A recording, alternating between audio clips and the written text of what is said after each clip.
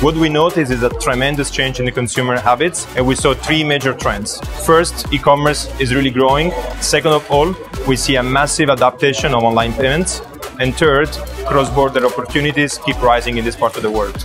We have seen more than 200 million people shopping online in the Middle East. The customer experience certainly has changed, particularly during COVID, where digital has become a fastest growing area. Pre-COVID, 2% was the penetration of e-commerce in the market. Today, the UAE has about 8% penetration. We've been seeing the UAE growing tremendously year over year.